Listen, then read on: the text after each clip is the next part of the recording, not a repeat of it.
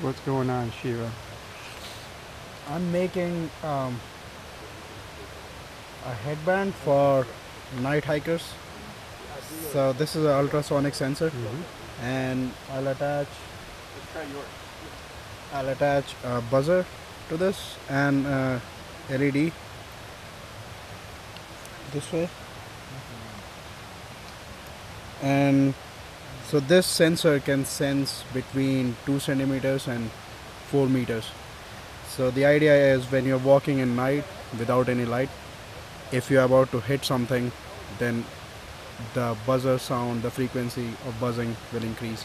And if you are really close, like 10 inches or 6 inches from the thing you are about to hit, then the LED will come on.